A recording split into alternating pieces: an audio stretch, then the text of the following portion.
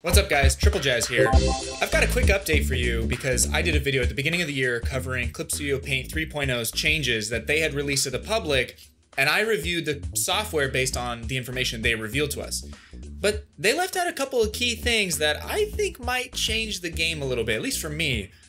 Let's go over them. I'm gonna give you 3 surprises that I found in the software, and it might sway your opinion. Let's go over them real quick. Okay, so I have here this painting that I'm working on, and I realized that they added a chromatic aberration filter.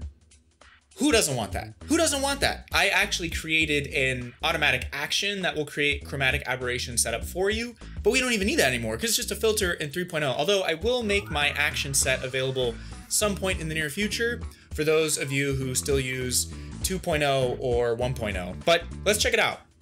So if we go up to Filter, Effect, we now see there's a chromatic aberration, and we can drag the center point around to determine where it's going to aberrate from, right? So if I really increase this intensity, you can see that all the lines are pointing from this center point. Or we can use an angle. So we can just change the angle of this and it'll determine where that chromatic aberration is coming from. Very cool. Great for using on those classic anime filters, or just if you want extra pop in your concept art or in your finished painting. And also they included, to kind of go with that, a retro filter. So again, Effect, Retro Film. So now we have this retro film, which does chromatic aberration and also adds a noise to it. We can mess around with it. I think we can play with it. So this is like a 2-for-1. You get the noise filter and the chromatic aberration filter in one, and this will just really save you time on adding that final touch to your anime painting or whatever it is you're working on, that you want that kind of like classic aesthetic. Which also then means that this video that I made years ago is kind of no longer relevant. Although again, if you're not using 3.0, it'd still be a great video for you to check out so you can create the effect on your own. So most of you know me from my Sonic art and the fact that I was working on a Sonic video game called Sonic Freedom.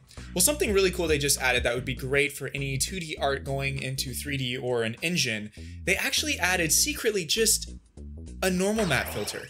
So if you go up to Effect, Normal Map, it'll create essentially information for a 3D engine to light a 2D object properly. So we have a Y up and Y down option depending on the 3D engine that you're using and how it's going to interpolate Y up or Y down. Really cool, really handy. You could turn your 2D sprites into kind of 3D objects using this and then import it in a lighting engine and it'll give it this sort of, you know, pseudo 3D effect. It's also great if you're making your own 3D models at home with Blender, doing hand-painted textures and creating a quick normal map out of whatever texture you generate.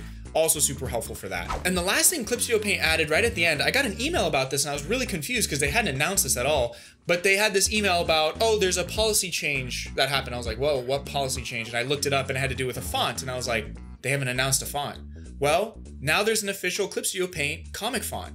Super great. That means if you own the software, you don't have to pay any royalties to the font creator. You don't have to, like, all the copyrights are good. You're good now to just use this font for your comic, your webtoon, whatever it is you want to make, and it's built right in. So you see here, I changed this comic page of my comic Magic Punk, pick it up on Gumroad for free. I changed the font here to be the new Clip Studio Paint format. I haven't exported this yet. I'm gonna see how it looks with my comic, but I really like this. This is an easy read and it looks bold and it's clear. So this looks great printed and great on the internet as well, just because of the way that the font is designed. So those are 3 things that I was really surprised by. Right now, Clip Studio Paint is doing a 3.0 launch sale. So for the next week or so, it's gonna be 60% off, up to 60% off. And you can get that using my affiliate link in the description. I know, triple shill, hey guys, you know me, okay? I'm just trying to make a buck over here. But also, I think these changes put in perspective a little bit, like these kind of secret little bits and bobs that they hide in there. I really do think that it means they're listening to people and they're trying to make a better product. And for that reason, for me, my perspective, I'm going to continue to support them. If you're still on the fence about it, feel free to check out my video over here regarding Clip Studio Paint 3.0's changes.